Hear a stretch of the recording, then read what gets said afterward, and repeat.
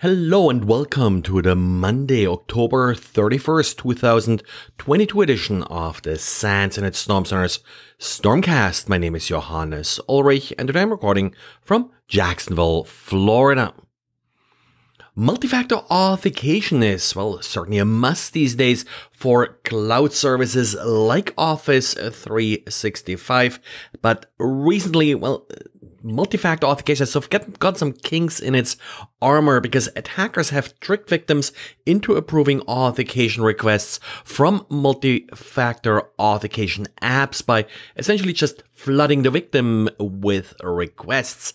Tom now wrote up how to protect yourself against these types of attacks if you're using Duo Security's authentication app to log into Office 365. One pretty obvious method is not to allow the simple push authentication method where the user just has to press OK. Instead, the user will have to use a one-time code to authenticate. This can be enabled by only allowing a code authentication to be used with Office 365.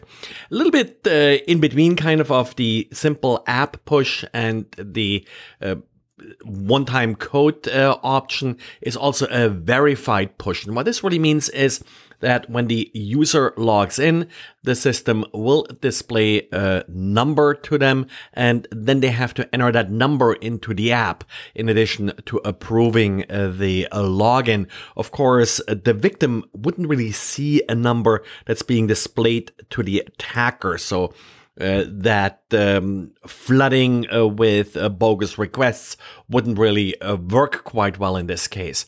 But anyway, if that's something you're interested in, take a look at Tom's diary from Friday. And back in September, Microsoft fixed an interesting vulnerability in the Windows TCP/IP stack. The vulnerability allows for remote code execution using a fragmented ipsec packet that's transmitted over IPv6. At the time, it wasn't really clear sort of what exact combinations of features could lead to exploitation. Newman Cyberlabs now reversed the patch and released a blog post with details about the vulnerability and how to potentially exploit it. The exploit requires that the attacker sends an IPv6 packet with IPsec payload, and then that IPsec payload is actually then fragmented. The proof of concept exploit causes a crash and not a remote execution. Exploitation is only possible if the host does support both IPv6 and ESP, so IPsec is enabled.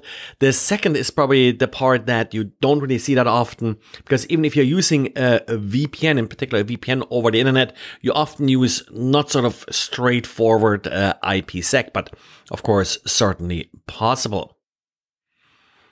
And well, in other vulnerabilities related news, we now have a proof of concept code and more details regarding a pre-authentication remote code execution vulnerability in Juniper's SSLVPN JunOS. Unlike that Windows vulnerability, this one is actually pretty easy to exploit. The details are now released by Octagon Networks about 2 weeks after Juniper released patches. Interestingly, it's a deserialization vulnerability affecting PHP FAR files. FAR files are PHP archives. The attacker is able to essentially use this vulnerability to write arbitrary files. The software for these Juniper devices is written in PHP. So by unpacking those archives, files can be written into the right location that can then be executed. There are another 5 vulnerabilities listed in the blog post, again with details, proof of concept exploits and such. This afternoon I quickly looked at our honeypot logs and didn't see anything yet. We'll probably check again tomorrow if something showed up. Raspberry Robin, a worm that was actually originally first covered by Red Canary back in May, was a little bit a riddle because Red Canary didn't really see any post-exploit activity. So that's why they called it just a worm. It just infected systems, usually via shared USB sticks, but didn't do anything else. Microsoft now has an update on Raspberry Robin, and it found it now spreading ransomware and other malware. And for example, even Cobalt Strike, and then it saw some sort of hands-on keyboard follow-on attacks.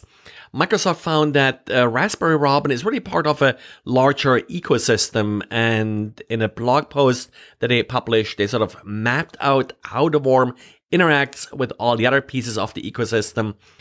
Not sure if we really should still call it a worm at this point, maybe more a dropper.